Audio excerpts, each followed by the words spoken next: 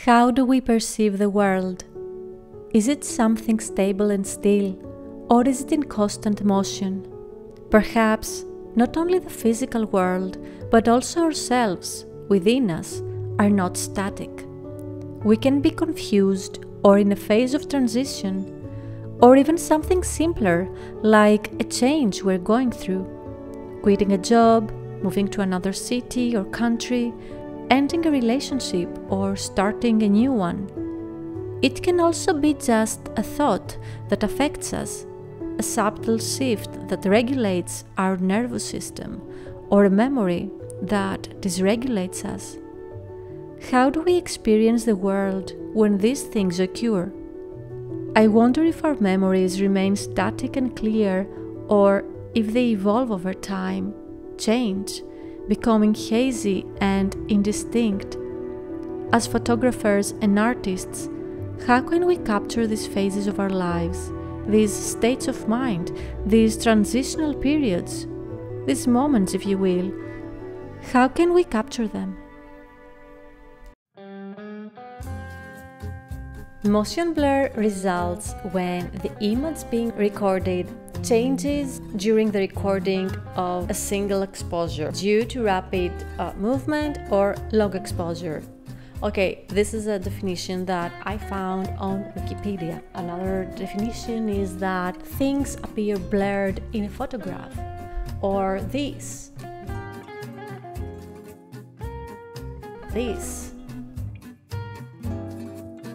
and this. So yeah, this is motion blur according to the definitions, but I believe that it's important to know how to use motion blur as a photographer or as an artist and how to incorporate it in our work. I think we need a pop of color, so I will just paint my nails quickly. Doesn't need to be perfect, we just need it to, we just need a pop of color. It's gonna be blurred anyway, so okay, let's do this. To achieve motion blur, we have to set a slow shutter speed in our camera in order to allow the camera to capture the movement. It's good to use a shutter speed under 1/30th of a second, and we can adjust it according to our preferences, according to our taste, to what photograph we want to take, and yeah. It's a matter of, trial and error until you find which one you like, which shutter speed you enjoy seeing, how much motion blur you enjoy having at your photos, and what you want to express. I want a dark background, and so only the movement of the body will be captured. I think I will put just a very dark sheet on the floor and try to take the shot. Let's see how it goes.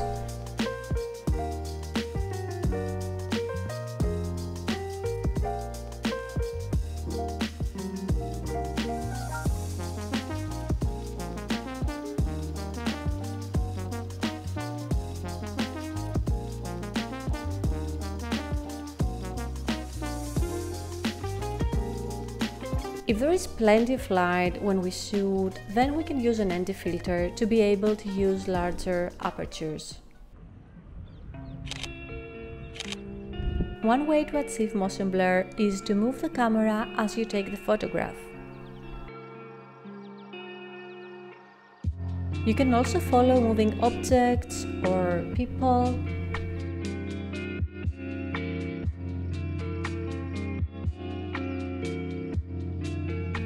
But you can also keep your camera on a tripod and photograph a moving object or person. I really enjoy using motion blur in my photography, but also seeing it in other photographers' work.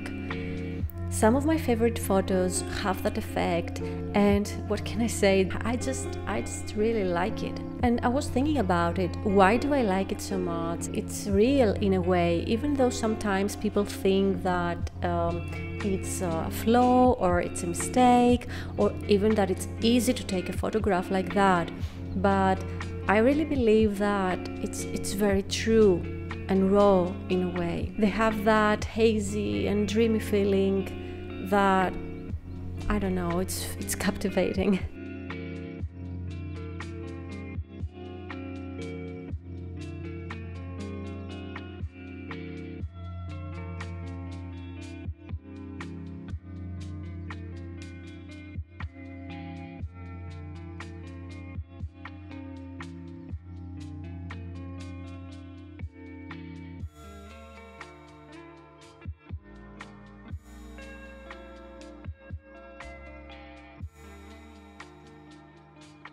When and why we choose to use motion blur in our photography has to do with the messages we want to convey. It can capture, in my opinion, things like the transitional phases of life, the subjective nature of human experiences and relationships, the ever-changing emotions, evolving scenes, the feeling of, fading away, but also dynamic action. These are all elements I believe can be expressed with the use of motion blur.